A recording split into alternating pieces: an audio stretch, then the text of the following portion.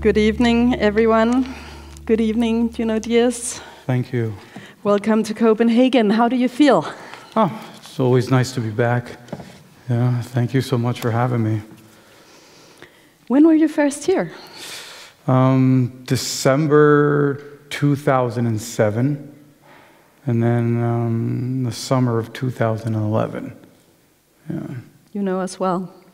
I don't know anything about that, but I've been here twice, yeah. Junot Díaz, we're sitting here and we're in a building. There's about 6 million books lying around somewhere out there. It's a big library, and I know that you're a total bookworm. How do you feel about libraries like this? Oh, it's very comforting, you know. But I think these days libraries immediately provoke the question about how's the funding, you know? Because in the States we have this wonderful tradition of free public libraries, but they're desperately underfunded. But you know, I'm one of those kids who, when I think of the central institutions that help shape me, the library is certainly primary among them. It's good places. If you're going to grow up in any of these kind of crazy places, it's probably best to grow up inside of a library. And I sort of did, you know. And look where it got you. Yeah, I don't know if my family's pleased, but it got me somewhere. You know? What would Junior feel about sitting here in the library? Well, I mean, the one thing about writing characters is that it's really easy to write people who are smarter than you. You just look shit up, you know? So he's a person who's, as a character, as a kind of a sort of a, you know, a narratological figure, he's a lot smarter than me. So I'm sure if I thought about it, he would be delighted, but, you know, I'm not sure he's as delighted as I am. He'd be a little more skeptical, wouldn't he? I think I'm more skeptical than him, but really? yeah. Not because I necessarily have skepticism as a kind of an operational code. It's just that being a visitor always gives you a skewed relationship to any place.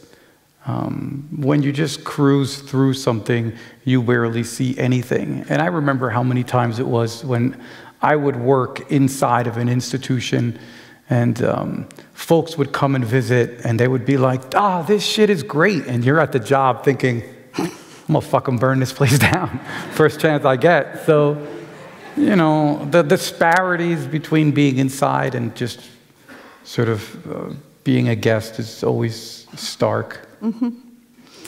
I guess I just wanted to mention Junior because he's such a steady sort of figure in your writing, and as Lisa just said, you have agreed to come here and talk to us in the context of a whole series of talks and activities that have the topics of migration, colonialism, racism, all these themes that have been acutely present for some people for many years, but that seem to have become also acutely present for some of us who have been in the privileged position of not having to think too much about those themes until recently. It seems like something is going on where it's becoming more central even to people who could brush off these themes earlier on.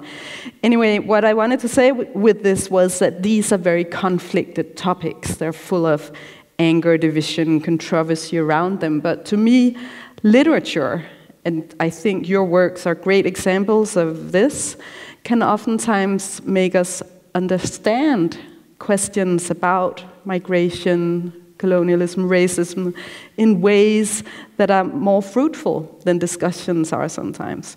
So this leads to a question, and it is, when you became an author, when Junior and Oscar Wilde and Lola were born, were you conscious that you wanted to tell stories that would also address these themes? Yeah, I mean, most certainly. I was someone who was obsessed with the Caribbean as a spatiality of forgetting. To be someone who's born and raised in the Caribbean means that you grow up in the heart of perhaps the greatest amnesia that the world has ever inflicted upon itself. And an amnesia that's lived not only at an international level, but it's lived locally. The average person I grew up with wasn't exactly interested in reviewing or rehearsing sort of the most traumatic parts of our history. That wasn't on the table. That wasn't part of the the lunchbox.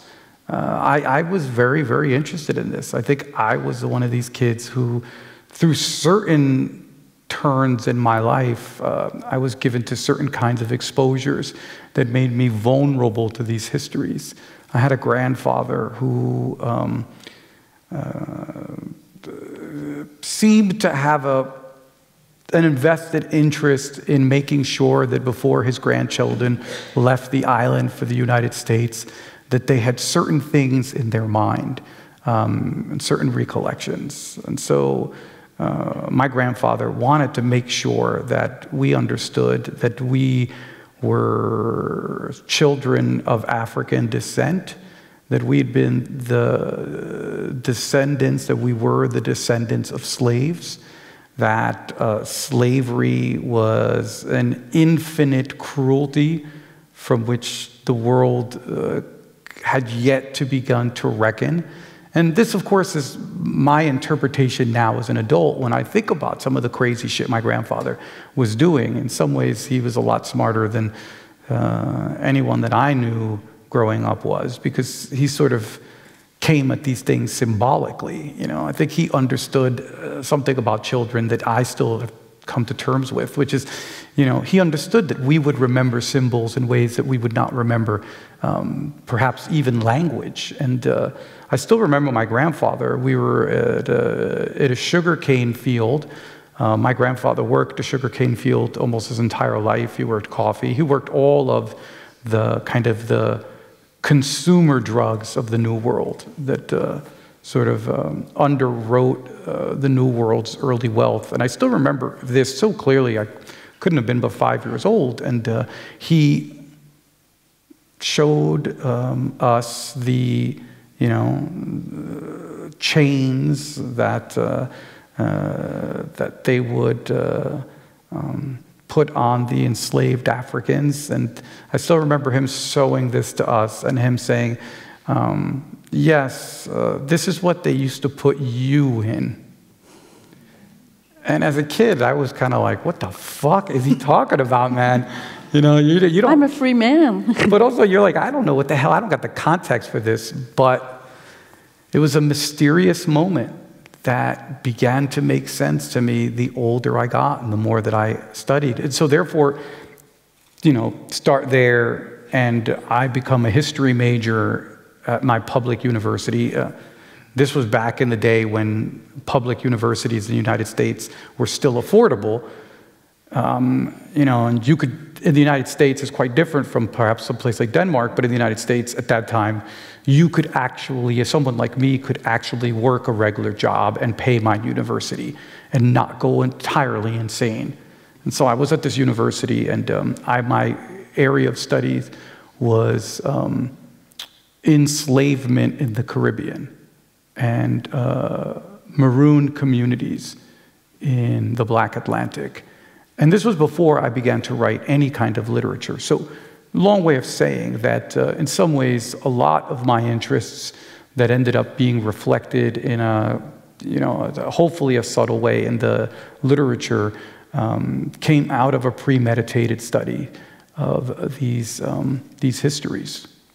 And it almost sounds like it's a recovering of yourself in a way, because you say that you're born into a speciality of forgetting. So it almost sounds like this is a lost memory that you're working on recuperating. Yeah, I don't know if I would have ever engaged in it if it wasn't for the fact that, you know, the United States and by extension Europe are so gleefully committed to not remembering shit. You know, it's like fantastic. I mean, the amount of energy that Europe and North America, and by extension the other settler colonies like Israel and Australia and New Zealand, expend unseeing reality. Jesus Christ, you could move Jupiter into another galaxy. It's like a tremendous amount of energy. And I think when you encounter that sort of systematic and robust politics of amnesia, for me it was very striking, and in some ways it also made me curious. Why were fucking Americans so goddamn obsessed with Columbus, but so disinterested in the sites which he, quote unquote, discovered / colonized, destroyed? In one sense, there was this, what we would call forgetting to remember, you know, or remembering to forget. Columbus stands there as a device that helps them forget even more.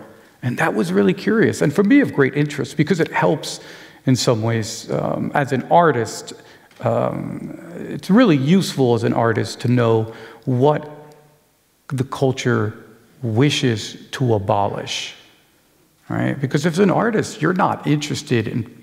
The artist who's interested in reminding the culture what it fucking knows is in for a long week, you know? If you're going to do any productive work as an artist, you're going to go the places where everyone is strenuously trying not to look. And certainly, for those of us of African descent, for those of us from the Caribbean, we are the grammar in which the New World forgets.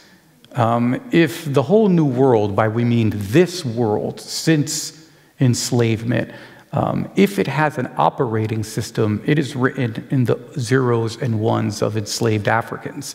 We forget everything based on the technologies of forgetting that we first implemented with forgetting the great crimes in the New World. And this was, as an artist, it was both useful personally, but also, I think, important for my own aesthetics, you know, because you can do really, I would argue, interesting work if you're interested in your cultures in a sort of curious way. Mm-hmm. You know. We're going to move on to American mainland in just a second, but I just want you to talk a little bit more about the Caribbean and forgetting in the Caribbean. What is it? What is that society in which this very active forgetting is going on all the time, except perhaps with your granddad? What does that do to a country or a society in which kids grow up?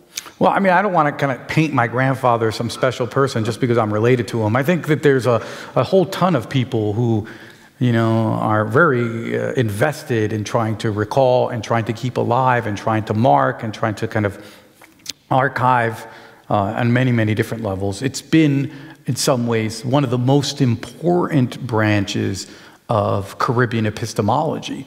When we think, if we think of modernity as organized around the terms of forgetting and the terms of what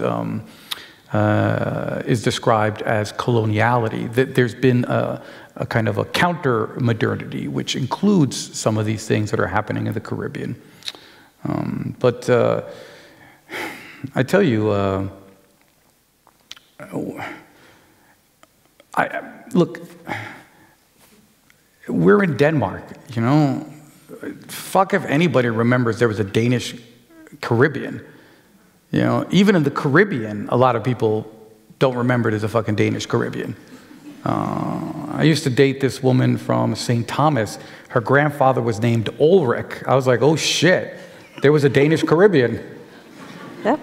You know, and if you can have those encounters, perhaps it sparks it. But, you know, it matters quite a bit that we have these extraordinarily complex histories that make so many of us complicit in so much fucked up shit, man. I think it's significant because, after all, what is contemporary statist policies or statist politics if not? In other words, you're all in the middle of an election, right? Yes, a local election. I mean, yeah. Local, state, larger federal. Ultimately, few politicians are making vast arguments for complexity. You all have a wider arrangement of political parties. Therefore, perhaps you have some candidates that are making arguments for complexity. Complexity is what you need to be able to hold these things. You know, for there to be a recollection of Danish colonialism and imperialism in the Danish present would require a complexity that most of, I would argue, the mainstream politicians are not interested in. Mm-hmm. From what I understand, very little, the constitution of Danish subjectivity does not involve colonialism, does not involve enslavement. Danes seem to have this really wonderful fiction, at least mainstream Danish politics seems to have this wonderful fiction that Denmark is this kind of unified, cohesive, you know, space, and the rest of the world is on some bullshit, and we're all Danes, and fuck, what are we gonna do with these outsiders? Well, that's only possible if we pretend the Danes have never left Denmark.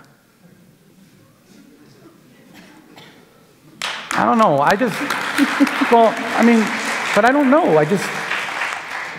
The joke is, you could be at the bottom of a fucking mine in Peru and you will encounter a Danish person. And then just at the level of what we would call neoliberal capital, there's 130 corporations, Danish corporations in Vietnam. The fuck are 130 Danish corporations doing in Vietnam? Well, we know what the fuck they're doing in Vietnam. They are predating the way neoliberal corporations do. They're behaving in their usual predatory models. And so this fiction that all of us as nations have, whether it's the United States or whether it's Denmark, that we're just our kind of space, and that these other maps that show us who we really are, those maps are irrelevant, that they're fake news, that we shouldn't constitute ourselves. But I don't know, a map of Denmark doesn't look like Denmark. A map of Denmark needs to include the stupid wars y'all get into. It needs to include why the fuck is your incredibly violent capitalism all over the world? What the hell are so many Danish people doing, freely traveling all over the planet, while they're at home arguing that nobody should travel in their place or inhabit their place? But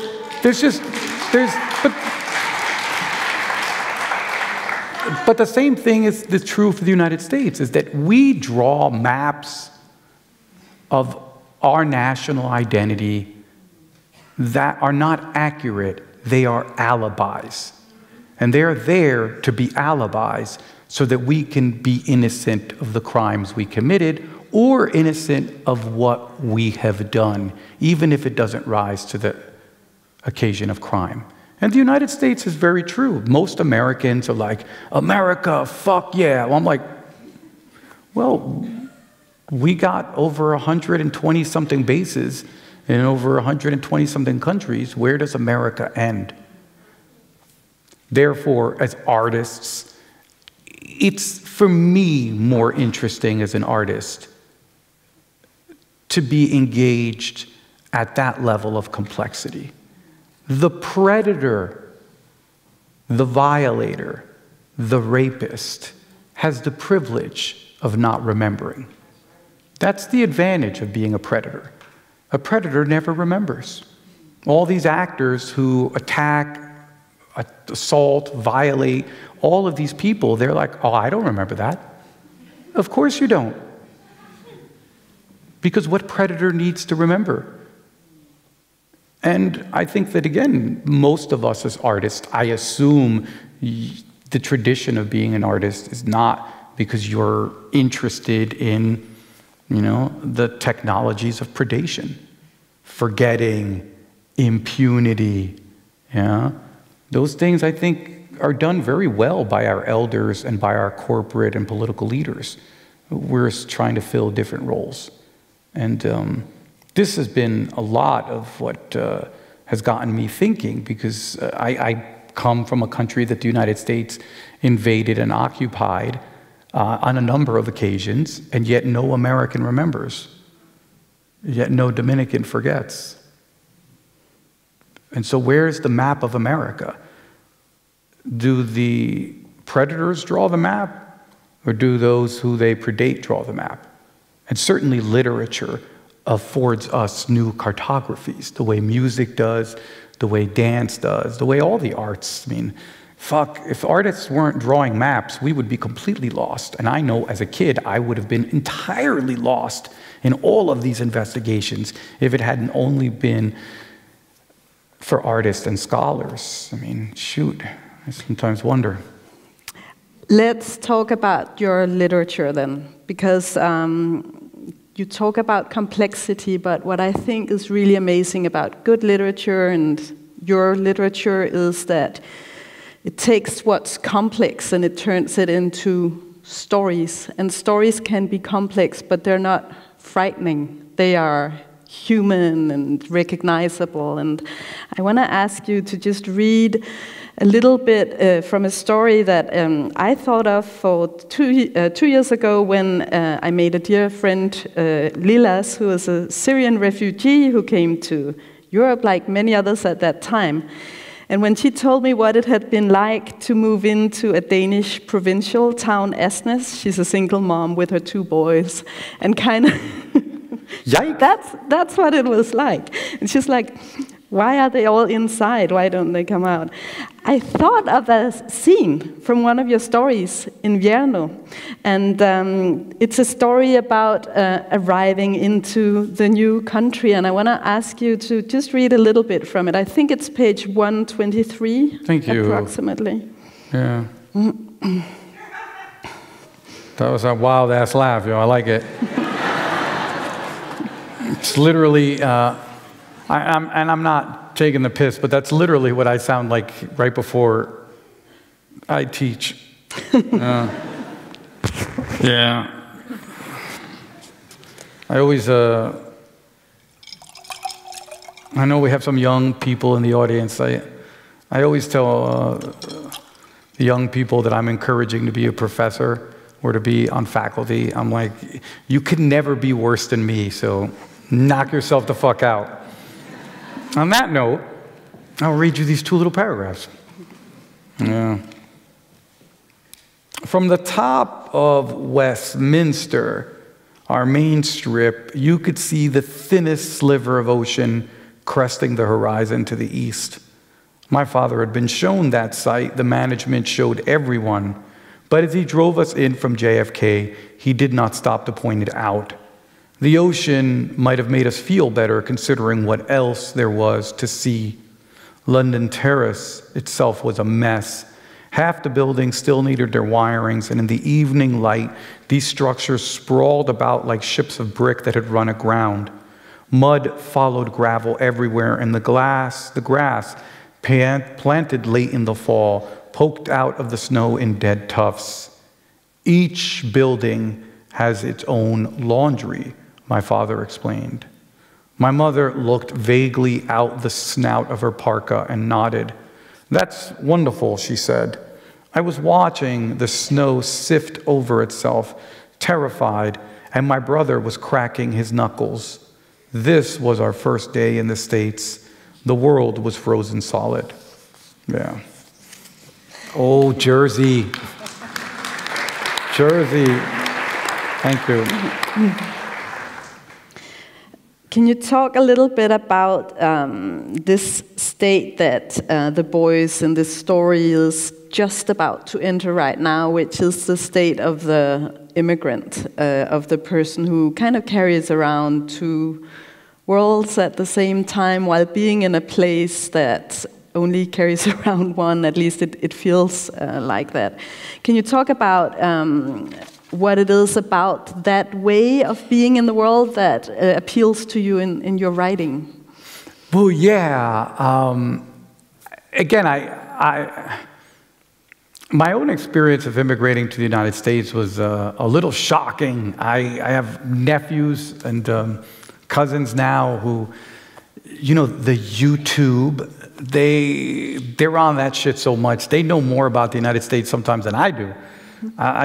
I immigrated to the United States in 1974. It's like, you know, I had no images, 0 images of the United States. I grew up, I only had a TV in our neighborhood for like a few months before we immigrated.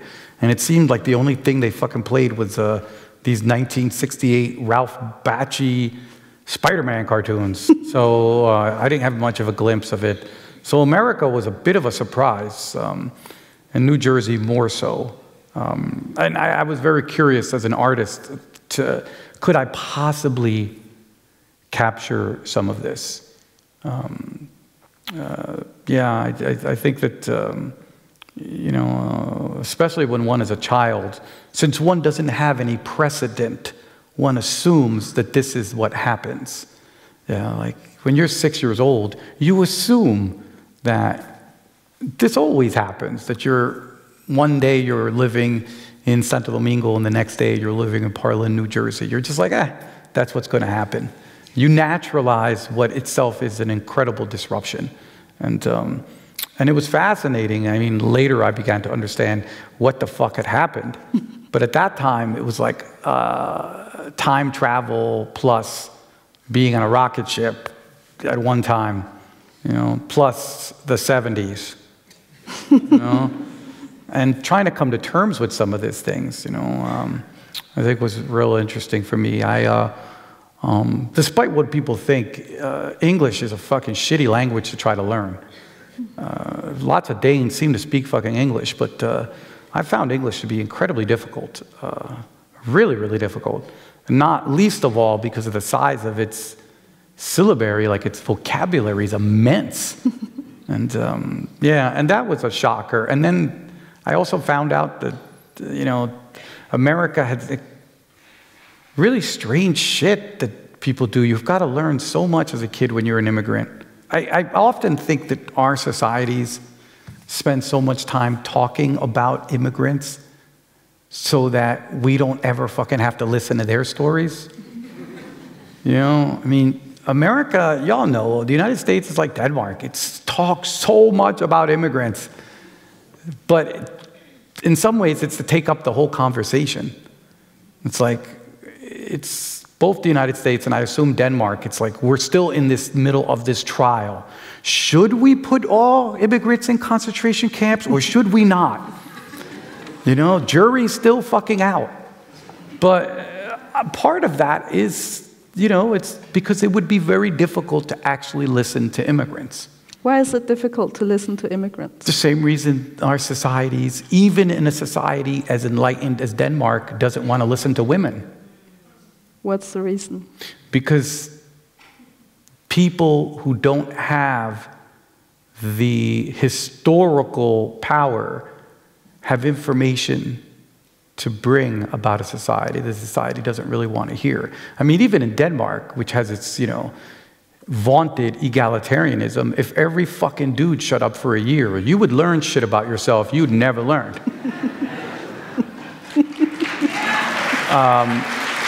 I promise you. I promise you. Y'all like Bernie Sanders' utopia, but you'd learn some shit. And I think it's the same thing. If every single person who wasn't an immigrant would shut the fuck up about immigration for a year and listen to immigrants, I think this society would learn stuff about itself that most societies don't want to hear. most societies don't want to hear. We don't want to hear that we are not friendly. And we don't want to hear that we are not good. And we don't want to hear that, in fact, we are not hospitable. That is very difficult. You know, what we want to hear is gratitude. All I want from you is fucking gratitude. And why we demand gratitude from immigrants is so that we therefore never have to practice it. We extract so much shit from poor people, from women, from folks who have disabilities, from everybody who's on the receiving end of our crap. We want them to be grateful so that we can hide how much we have earned from them.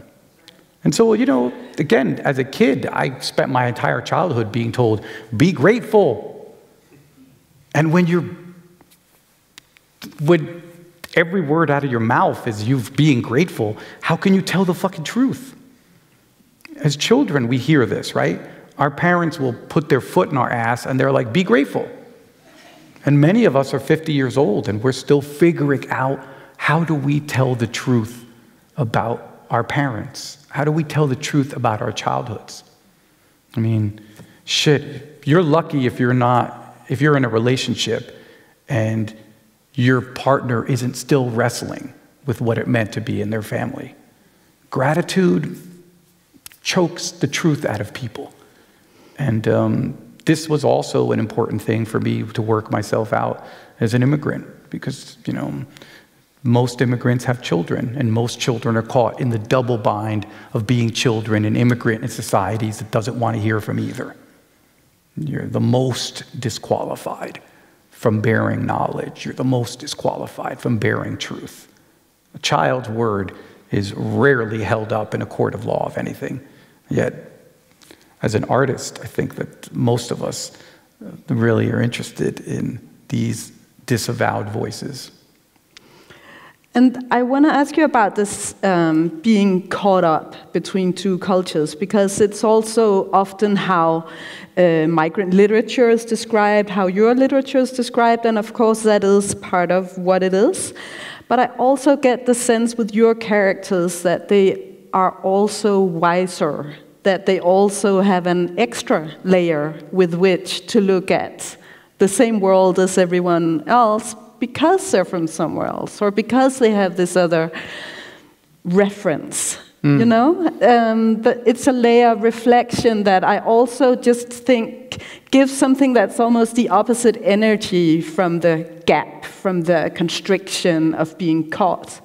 It's also a way to tell stories. That's the way it feels when I read your books. Can you recognize that? Well, I mean, yeah, I mean, I think epistemic privilege is real. You know, I think that what we call epistemic privilege, this idea that I was saying earlier that women have information about this society, that the society needs to hear, because this is epistemic privilege. Those of us who are at disadvantages understand the society better than people who are at advantage. Mm-hmm. If I was an alien and I needed to understand this society, I wouldn't be fucking speaking to anyone with money or power. You just round up 10 or 12 people who are having shitty lives and they can draw a better map for you than anyone who's got regular meals. And certainly, this is for real, yeah. But part of the distortion and part of what really interests me as a writer is that these moments of clarity that we often get because we are marginalized, right? We have these, what we call productive marginalizations, is almost always undermined because being marginalized is fucking hard work. You know, you can have insights, but when you're working these 60-hour-a-week jobs like I was working when I was a kid, that insight doesn't go very far. You're too fucking tired. And so you oscillate with sometimes catching a glimpse of the society and at other times never being able to see anything. I mean, I still remember my fucking older sister saying to me, you know, as she was raising her 2 children by herself, she's like, every now and then I remember that I am smart. And the exhaustion of the structures of our lives sometimes undermine these things.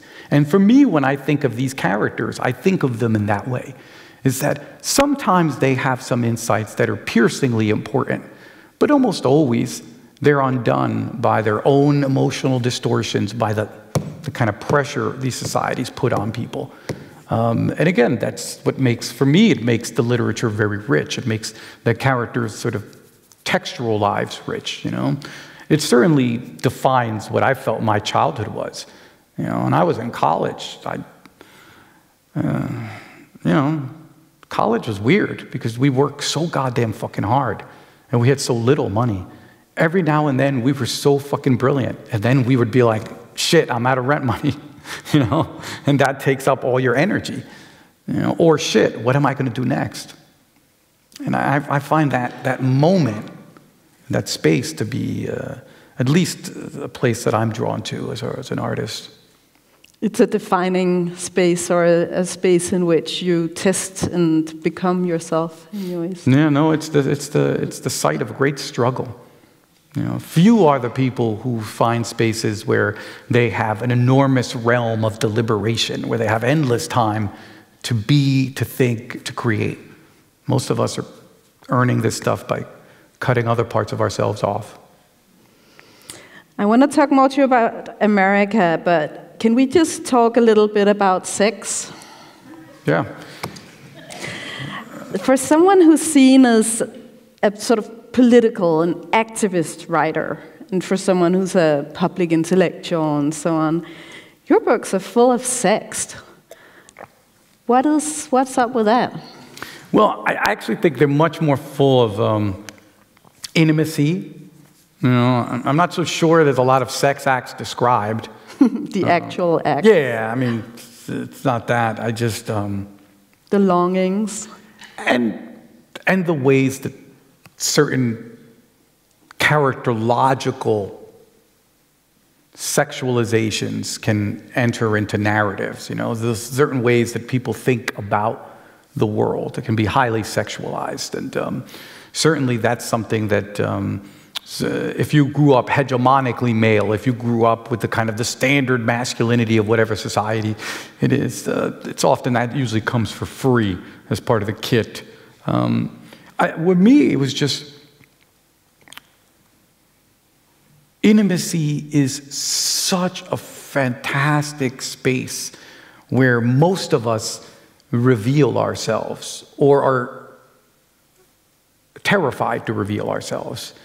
It is in people's intimate lives, in the ways that we long, in the ways that we connect or don't connect, in the ways we succeed, in the way we fail, that so much is revealed. You know, think about race. Think about how race works.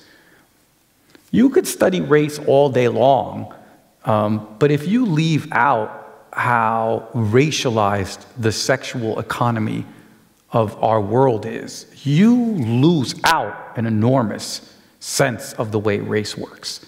Yeah. In intimacy, so much crap gets played out. So much crazy shit. Like, it's almost as if all the force fields of the lies that we tell ourselves begin to become undone. And because, of course, deep down, we're constantly fed all these stories about intimacy that don't really work all that well in the real world, you know? And those of us who begin to engage in intimacy when we're in high school, when we're in college, we begin to realize that for intimacy to work, we have to fucking stop lying. And most of us are so busy lying to ourselves, we couldn't imagine any other way. Who the fuck wants to reveal to themselves that they're not as smart as they think they are? That they're not as cute as they think they are? That they're not as kind as they think they are? You know? That in fact, what they learned from love was almost nothing from their parents or from their society. That mostly what they have are dreams secondhand given to them by storytellers. And it's tough It's tough. Most of us get in bed with each other with masks on. And how long it takes to take masks off. Now, of course, there's differences, yeah. This society encourages women to take their masks off as soon as possible for very complicated reasons, yeah.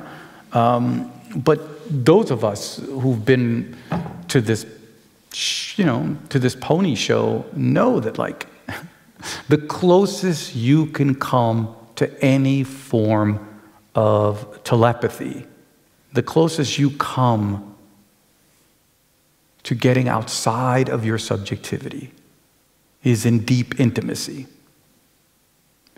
And that is a strange place for us.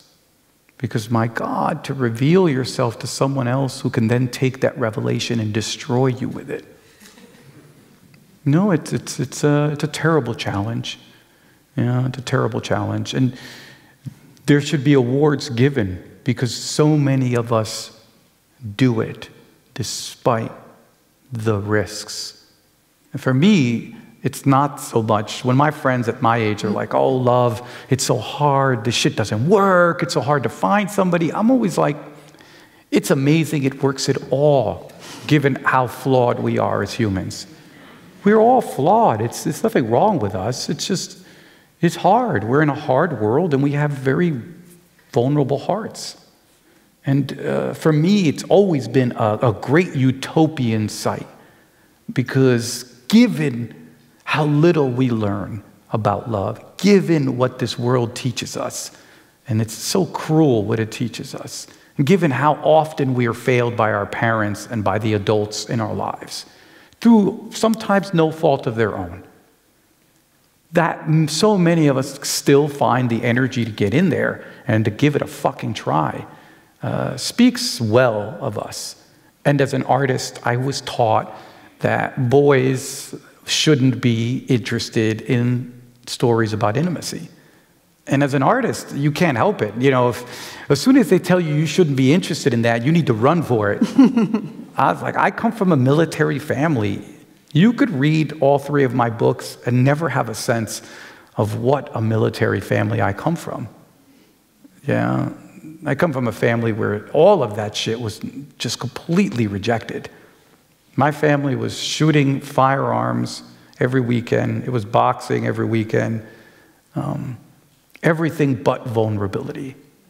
Yeah, we were the Dominican version of the Fry Corps, impenetrable, homosocial, and weird, So for me, I think it was my rebellion in a family like mine, where love was for, gender traitors in some way. It was a place for me to go, so I didn't have to be with my father who just would get an erection every time he loaded his gun. That's a weird space, yo. Yeah, that's what I'm wondering. Does this intimate space exist which isn't about power relations, about politics, about the masks? Is it like a utopia, or is it there? You just have to struggle enough to get there. Utopia isn't some state of for me. Apologies to all the interpretations. Utopia isn't a state of transcendence. We don't put down all our human limitations. For me, intimacy isn't about that we stop being deeply flawed, scared people. It is that in spite of all these flaws, we try to manage them. I don't want to be in love with some perfect dream person. I want to be in love with somebody just like me, as fucked up and scared, but who is at least making an effort to manage them. And I think the dream of transcendence has been one of the most troubling radiations to come out of the project of the Enlightenment. And it continues to haunt us, and certainly haunts us in love. Yeah. But there's also something about images of something that looks like intimacy that shakes you. And I'm saying this because we went down and saw the exhibition that Lise was talking about just now, about the blind angles of Danish colonial history. And the image that I've remembered ever since it opened is the image that's also on the posters for it, and it's of a Caribbean nanny sitting with a small white Danish girl. And it's a photo that looks intimate in a parental way almost, but it isn't necessarily. We don't know, of course, we don't know what the reality behind the photo is.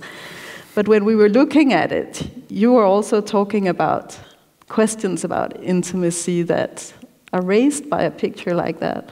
What did you think when you saw it? Well, I mean, I think one of the primary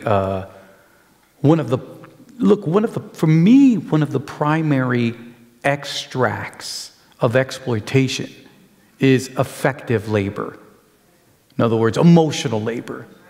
The fact that how many, if we just take it from a sort of a simplistic gender binary, how many women do an enormous amount of affective labor?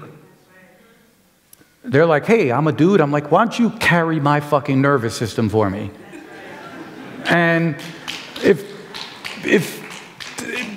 again, even in Bernie Sanders' Danish utopia, so I have a bunch of Danish friends, and let me tell you, y'all, a lot of the women are doing a lot of affective labor here.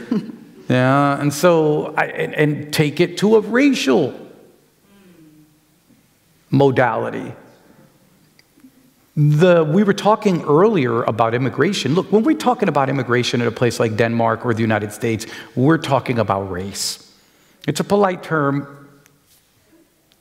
Immigration is profoundly racialized. Part of the reason we're demanding gratitude from immigrants is because we want them to do effective labor. We're like, we're going to hate you, but you're going to learn to love us. There's a fair fight. And when you hate us, we're going to blame you for hating us. All right, that sounds fair. And the same way that we see in the enslavement period, the gender division, the amount of effective labor that enslaved women had to do in these economies was enormous, and it continues to play itself out. I mean, you can see the echoes of this at every stage. I mean, for those of us who've been to New York, it seems like half of fucking Denmark's been to New York, but the amount of colored nannies who do this effective labor in these wealthy and even sometimes just affluent communities. And I think that in a situation where your community doesn't have parity of power, there can be no real effective relationships. These are just bizarre distortions, that you need certain kinds of parity.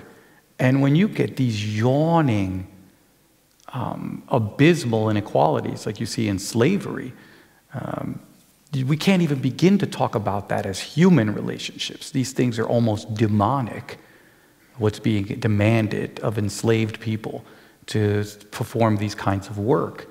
And let me tell you, it is hard to convince people that effective labor is an exploitation, that our emotional energies are finite. And when we take certain groups and ask them to do emotional work for a society that is unfair and unequal, we're taking parts of people's souls. But we don't have any calibers to measure this. And yet this, I think, will be something that we imagine in the future when folks become, I would argue, more sophisticated, that this will be one of the great crimes that our societies will be remembered for, that we commit effective crimes on people, that we ask people to love those that hate them, that we ask people to graft their invincible and infinite affections onto criminals. That's a remarkable thing that we do. And we'll pay for that, I promise you. This can't go without a reckoning. Yeah. So just explain to me this parity of power, because I'm thinking, will there ever be this parity of power? Like, if I want to go to work and have someone help me raise my kids by being paid to look after them, am I then, in no matter what the circumstances surrounding that, am I then robbing them of their effective resources? Or are there ways in which we can help each other with bringing up our kids in groups? Well, of course we are. I mean, of course we are. But look, the situation isn't that we're not all inside of a contradiction. We live in a society that we're all inside of contradictions. Nobody's got their hands clean. Show me a single person anywhere in the world who isn't complicit in some sort of madness. For me, the issue is less that this is a simple thing of, am I a criminal or not? The issue is that we can begin to think about this in sophisticated ways, therefore permit ourselves to begin to imagine and create remedies that would be more useful to us. For me, guilt is useless because there's better ways for us to act. Are we robbing people's effective labor? Well, sure, we're robbing people's labors all the time. These are the contradictions of our society. Even when we pay them? Well, it depends on what we're paying them. The issues are always around, is there fair recompense? And in societies where effective laborers are not organized, there's scarcely going to be any recompense. You know, if effective laborers don't have a union, and if it's not recognized as essential labor, it's going to be a tough issue. But I'm saying this from personal experience. I come from a very poor Dominican family, and yet there's always somebody more poor than us.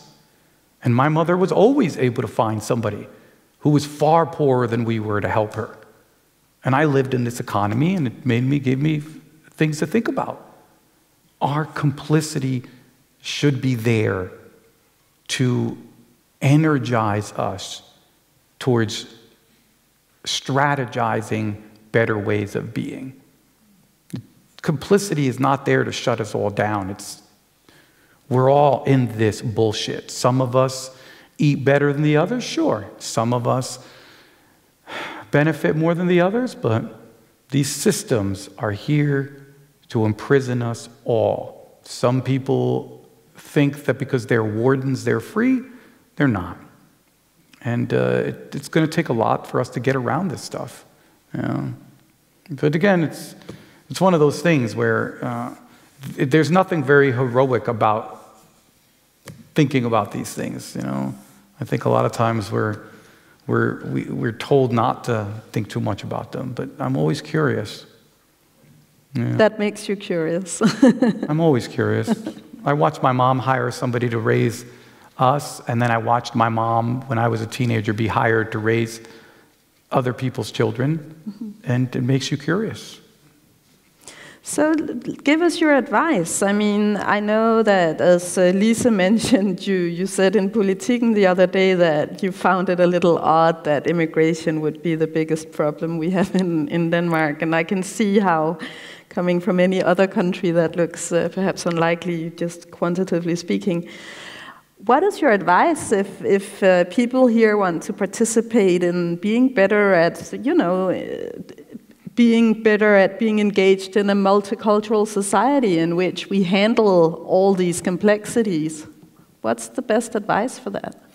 Again, I'm an artist. I'm no expert, but then again, we all seem to put non-experts in charge of shit. So, look, I'm always stuck in the same situation. We have a ton of fucking young people who we can say all we want about young people, but there is not a 17-year-old in this room who couldn't fucking run America better than Donald Trump. Give me a fucking break. And so that's not to damn the 17-year-old with small praise. We're in a situation where our societies, our politics are being organized to console the elderly. The politics of the United States and Denmark are consolations for old people who fear a shrinking world, who fear an invader, who fear ABCD, where, for the most part, our elites are old predators who are stealing the horizons of young people. That's the truth of it. And so the issue for me is less like these issue-by-issue things where it's like immigration, how do we stop being so white supremacist? All these matter to me intimately. But it's certainly not going to come from having a society that seems to have no interest in their young people except as a way to create debt from them. I was thinking about Denmark. I teach at a university system. I teach at MIT. And we have a lot of Danish refugees from the university system. I mean, this is a university system that is under neoliberal assault. This is a university system where its faculty don't feel secure, where you produce graduate students who you can't give any fucking jobs to. This society has no problems underwriting with corporate welfare its mineral corporations, but seems to not be able to find jobs for its most brilliant grad students in academia. There's a lot that's going on, but I think that, as most of us know, when we belong to neoliberal societies, we're being told that the fire is over here. I mean, didn't they just throw out? Wasn't the law faculty used to be in the center of this city? Did they move the law library or something out of the city? Yeah, not too far. Not too far, yeah, okay. Well, there you go as your first step. But these are neoliberal decisions. Do the universities here own their own property? I don't know. They don't. If I recall, they pay rent to the government. And so when the government finds a boutique that can pay higher rent, there's a lot of weird shit around here. You know? A lot of weird shit. It's a tough place to be a young person, despite what Bernie wants to say.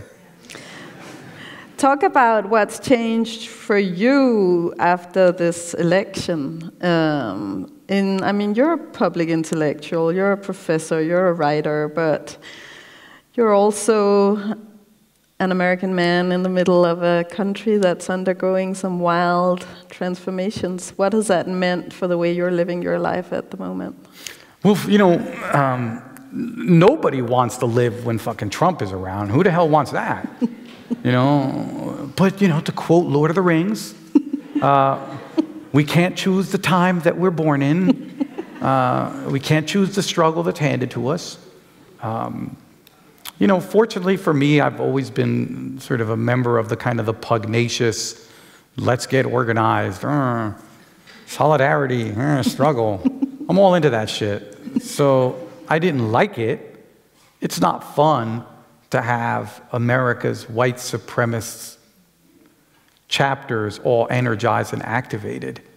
And for those of us who wanted to live the dream that America was America minus the KKK, it's been harder to live that dream.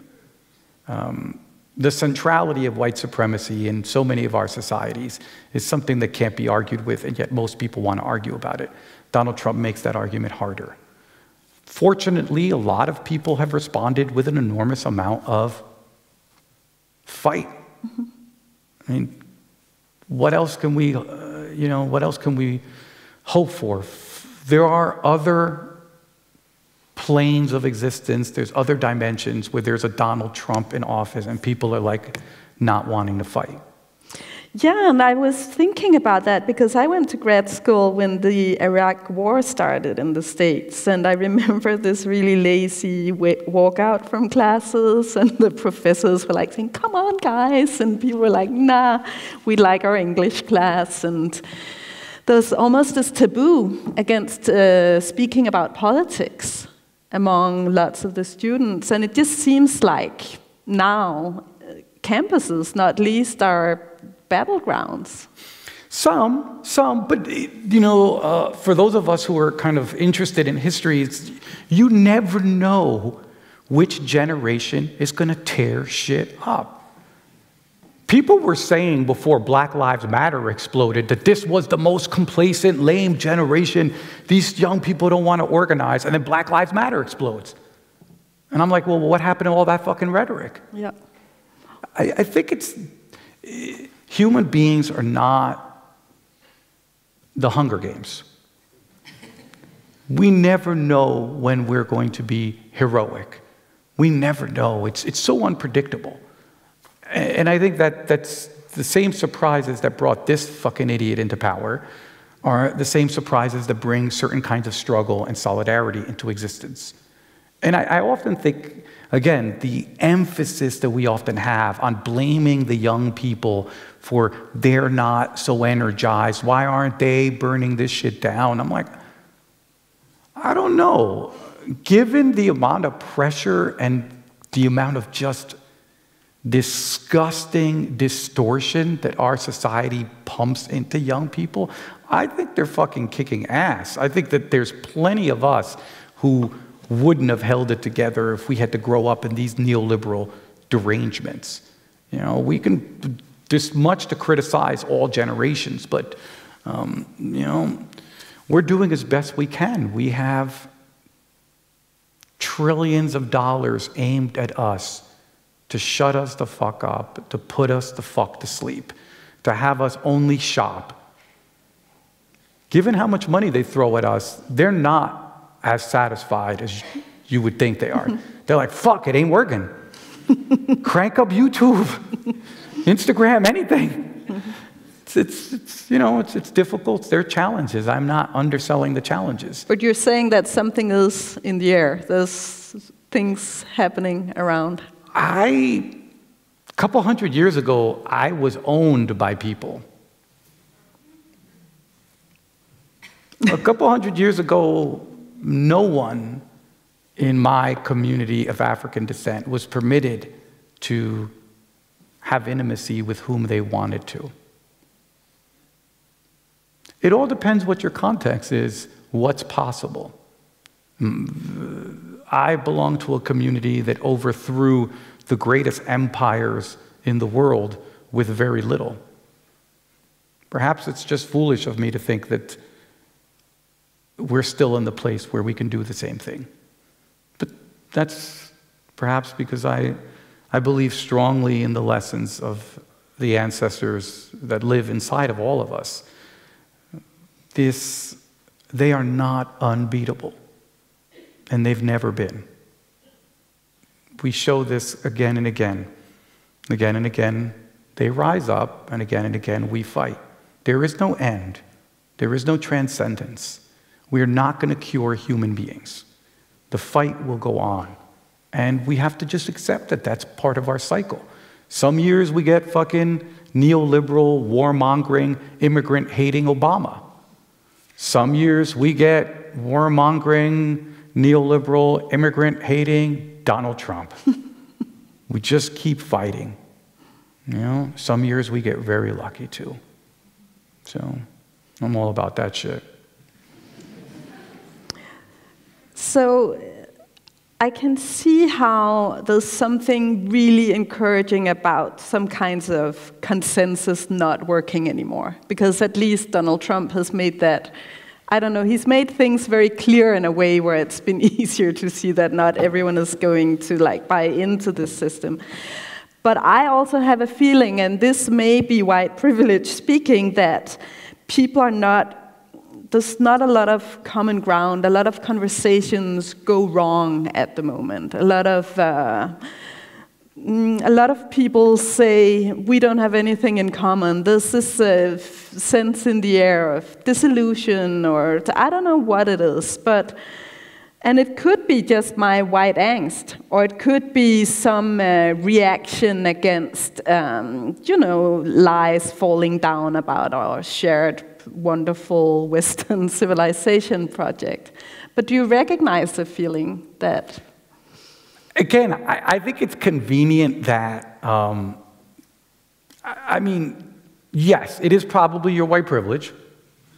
Yes, but that's all right, because I just think it's convenient when we demographically have more young people on the planet than we've ever had before, that we have all of these narratives and discourses of exhaustion. It's just really convenient. Yeah, I guess, again, look, it's hard to have a political defeat. It's hard to reconstitute oneself when one feels that one gets kicked in the teeth. It is. It is hard to actually mourn it. But again, this is probably crazy of me, but I don't know. I'm not that impressed. I'm not that convinced that human beings have changed so overwhelmingly, and that these societies were so fantastic 10 years ago. Yes, we are in a contested place. Yes, there's a lot of fucked up bullshit, but it's never been cute.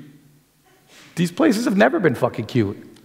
And I don't understand why the presence of Donald Trump has panicked everyone. You would think fucking Morgoth has come back.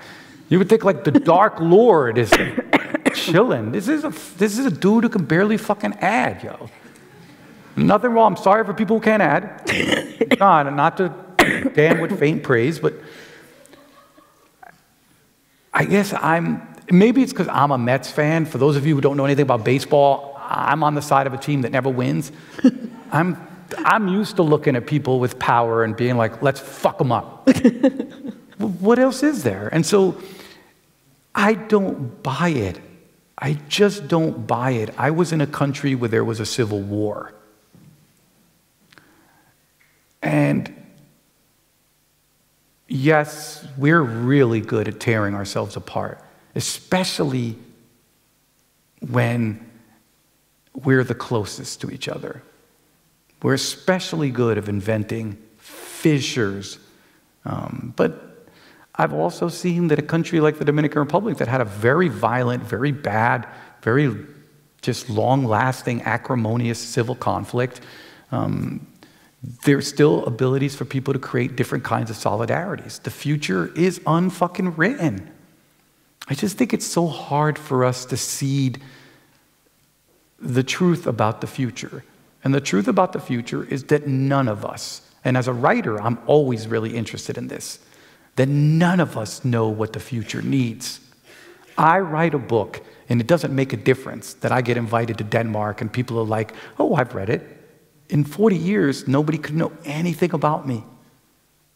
The future has the final vote, and it is very difficult for us to allow that. We think that there's something about the present that gives us special knowledge about the future, but that is a fantasy. You know, we're in our present, we've got our challenges, we have to do our fight, but the future, 6 months before Trump got elected, you had no idea Trump was getting elected. Mm-hmm. Well, if the bad can surprise us, so can the progressive. You know? And yet you've just edited a special edition of the Boston Review about global dystopias. I like that shit, yeah. Why do you like dystopias? That's crazy. Well, we live in dystopias, so I feel like it's a vocabulary we're familiar with. Yeah. I just think dystopias are and they are discursive instruments par excellence for understanding our society and for imagining better places. Tom Moylan always said critical dystopias, their function is to map, to warn, and to hope. And that has been the use of dystopias forever. You show people a bad society, people are like, oh shit, just like my bad society. Oh, this is how bad societies function? Perhaps it's possible for us to overthrow bad societies. Dystopias are great because if you live in the United States or in the Western world, you're told that any future that doesn't include capitalism is unimaginable. And dystopias, some of them imagine futures with no capitalism. And even better, some of them imagine futures with no America. I think it's good to imagine futures with no America. You know, the same way it's good to imagine futures with no men and no white people. Not because we're encouraging shit, but because as thought experiments, they're very, very useful. I can't help it. I look at my students when I'm in class, and I keep thinking, fuck, you know what the best thing would happen to you right now is? If every single person over the age of 32 fell asleep for 8 months. It'd be honestly, I don't care what you say, we wouldn't wake up to a worse society. Maybe I just smoke too much weed, but that's me. No. So I was going to ask you what's your favorite dystopia at the moment, but did we just hear it? No, that wouldn't be it. That's kind of a utopia. Yeah, I sort of, I reveal my bald age because I'm a huge fan of Octavia Butler's Dawn. I think it's the greatest dystopia ever. And then for the kind of, the little ultra-leftist in me, V for Vendetta, Alan Moore's comic book. You know, you don't always get an anarchist hero who fights white supremacists all day long. That's great too, I like that. You know? So those are two. If you haven't read Octavia Butler's Dawn, you really should. I think it's one of the greatest novels of all time.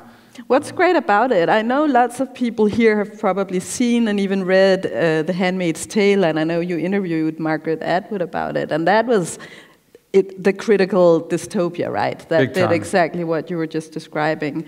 Does Octavia Butler do the same, is that a similar? Very much so, yeah. Very much so. I think it's one of the great books of all time. It imagines what would happen if, we found ourselves, all of us, victims of an alien invasion that what they wanted from us was our genes. And how they get them is that they insert themselves into the intimate space between people. And it's the most disturbing thing I've ever read. It's like erotic vampires, really terrifying. Yeah. But it's so great on white supremacy and slavery. It's like, if you want a great X-ray of American history, Dawn is not a bad place to start. I'm curious about this because I was just rereading your books preparing for this, and I hadn't seen that Oscar Wilde loves like the apocalypse. He loves sort of superheroes destroying I guess saving the world, and villains destroying the world. And I guess in that sense, he's a close relative of yours then. Well, when I write my characters, I tend to give them different loves than mine. It's useful that your characters don't love the same books you do. At least for me, I can't keep track of them if they do. You know? And I like writing about people who like books. I've always found readers. Again, everyone has their different bag. I have a beloved mentor, the writer, scholar, critic, Samuel R. Delany, and he always makes it clear. He's like, anytime you see my characters, they're always falling in love with people with really beaten up hands. And I find people with good books on their shelves very attractive. And so I tend to make my characters, even the bad ones, somehow textually involved. Yeah, textually involved. I'm also just wondering if that's bringing us back to where we started, which in the sense that the deliberate forgetting of stuff is kind of what you're struggling, and it seems this dealing with dystopias is also something you find healthy. It's kind of an act against forgetting, looking away, that in itself, instead of being afraid, just look it in the eye and use art for that. Is that like a survival survival mechanism even? Survival or a sense of creation and hope. Look, whether we're talking about whiteness, maleness, straightness, ability, where we're talking about the poles of privilege, at their heart is the fantasy of innocence. Denmark's like America. Both of these places think they're fucking innocent. They think everybody else has committed a crime. They're like, all these immigrants have committed crime, all these fucking black people on the bus, they're criminals, all these fucking Syrians trying to get across our border, they're fucking criminals. And the nature of innocence is that to maintain an identity of innocence requires forgetting and requires amnesia. You have to create alibis for yourself. Nations, especially nations that have whiteness at their heart, they cannot exist without the dream of innocence. We, darker bodies, are criminalized. The nation is innocent of all crimes. And this, for me, is not insignificant. If you want to be an artist, you have to understand how a society works, because you are going to be drawing them, mapping them. And if you are unaware of how important innocence is, even if you're just writing about your characters falling into bed with each other, you're not going to understand the basic social gravity of your story worlds. And I take this concept of innocence and map it out over my male characters all day long. They think they're fucking innocent. And they slowly discover, for better and for worse, that this innocence is an ideological project to take out the ability for people to understand what's really, really happening. And that's good. That's sort of, I think, part of what we call this Gnostic project of removing the veils. I think if you're not, as an artist, unless in my mind, if you're not trying desperately to remove those veils, to remove, in the Gnostic terms, to remove that, that Orientalist vision that they have, to kind of take the scales from your eyes, it's a dead end. It's a dead end. We must understand clearly, and to understand clearly as an artist means that you have to undo a lot of the negative education. They call it negative hallucination for a reason. Negative hallucination is how our societies teach us to unsee. And we have to do a lot of relearning that unseeing, for us to begin to really understand where we're at and who we are. So I think you just gave a really good reason to go downstairs after this and check out the exhibition. It's a wonderful, disturbing. Yeah. And I also think you said something that leads us to the last paragraph from your book that I would ask you to read as a final part of this conversation, because this is a story about Junior suddenly facing some of the violence underneath his feet, as I read it. And I just want to, thank you for this talk and just ask you to read us a couple of paragraphs about Junior's experience. Thank you so much for being my interlocutor. And thank you all for being so very patient and very kind. So I'll just read this and then everybody run home and get drunk. Or not. So all you have to know is my protagonist, dumbass, his girlfriend catches him cheating, and so he's crying because he thinks he's innocent. And he's running around with some bucket heads, and so here we go. And they're at a cave in the Dominican Republic that the vice president of the country is trying to convince this young character, who has run into the vice president for reasons that are never explained, that if he looks into this cave, he will have visions that will help him clarify where he's at. All right? Would you like to see inside? The vice president asks me. I must have said yes, because his bodyguard, Barbaro, gives me the flashlight, and the two of them grab me by my ankles and lower me into the hole. All my coins fly out of my pockets. Bendiciones. I don't see much, just some odd colors on the eroded walls, and the vice president's calling down, "Isn't it beautiful?" This is the perfect place for insight, for a person to become something better. The vice president probably saw his future self hanging in this darkness, bulldozing the poor out of their shanties, and Barbaro, too, buying a concrete house for his mother, showing her how to work the air conditioner. But for me, all I can manage is a memory of the first time me and Magda talked back at Rutgers. We were waiting for an E-bus together on George Street, and she was wearing purple, all sorts of purple. And that's when I know it's over. As soon as you start thinking about the beginning, it is the end. Thank you. Thank you.